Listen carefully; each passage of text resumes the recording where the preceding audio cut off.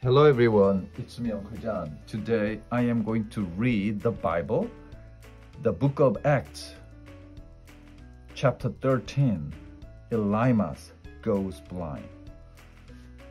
November 28th, Paul and Barnabas traveled around Cyprus, preaching to the people.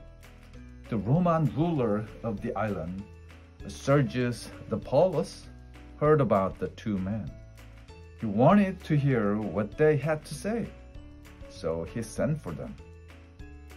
Elymas was one of Sergius' servants. He tried to stop his master from listening to Paul and Barnabas.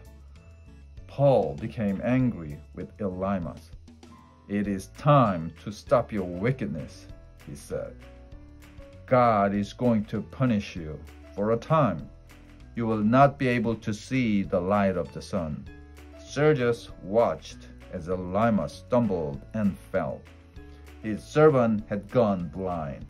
Amazed at what he had seen and heard, Sergius began to believe in Jesus. The end.